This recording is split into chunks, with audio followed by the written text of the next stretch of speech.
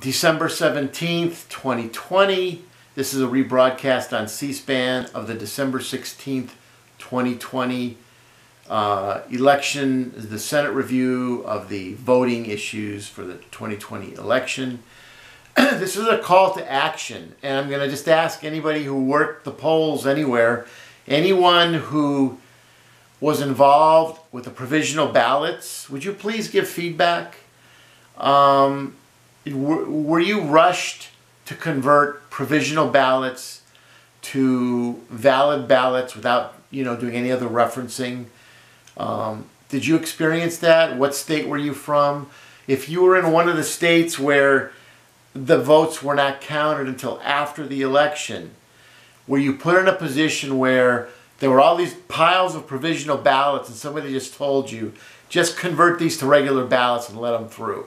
If that happened, would you please, or if that didn't happen, either way, would you please contact Senator Johnson? He wants the feedback. Listen to what he says. He wants you to tell him what happened. Observatory.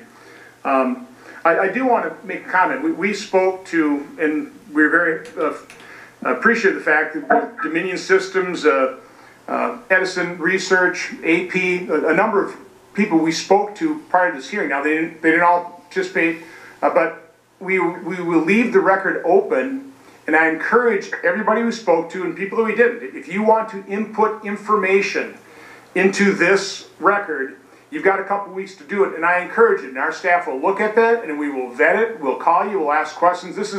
This hearing is not dangerous. What would be dangerous is, okay, so what would be dangerous is not. So there it is. If you have the time, I mean, if you worked the polls and you were rushed into doing something without knowing what you were doing, whatever. If you just saw a short anything, if everything worked perfectly, call in too. But if in retrospect you realize, things kept happening and I was told to do one job, but there were things happening around me that didn't make sense. Or just anything. Just that if you were involved in the vote handling, if you were involved in voter registration and you even felt that didn't go fairly, like that there was manipulation there, anyone who's involved in the whole voting process, give your feedback.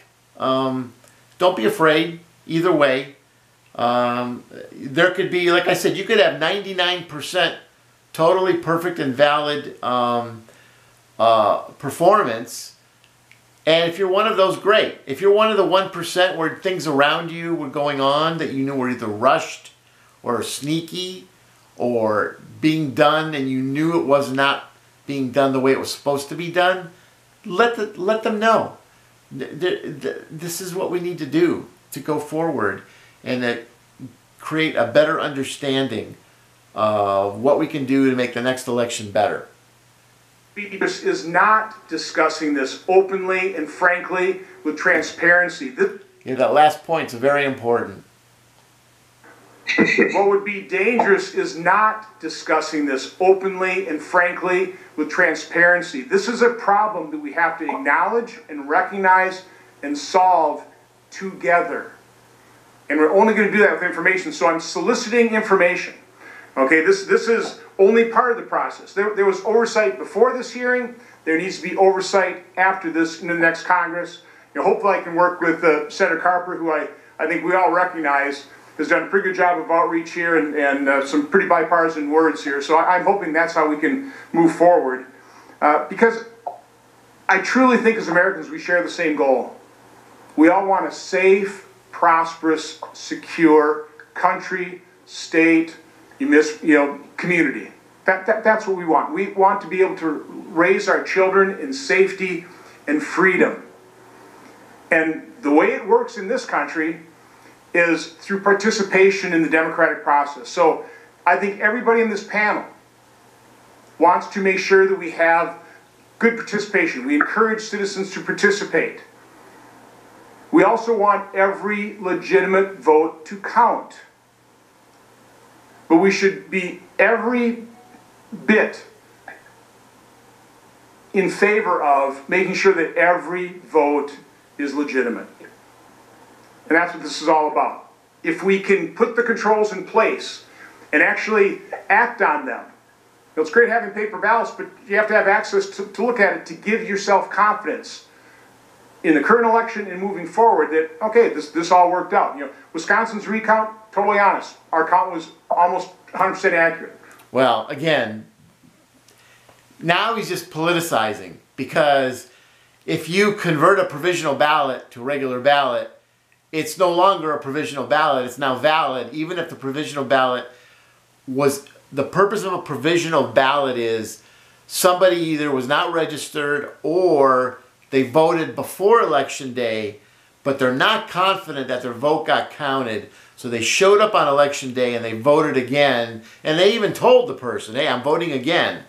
So they make it a provisional ballot, and then they're supposed to wait till all the other votes are counted and then count those by cross-checking the ballot to make sure that the name on that ballot didn't already vote. And that, I think, was not done this time. That was like one of the biggest concerns, was the conversion of provisional ballots into ballots that just counted and could no longer be traced.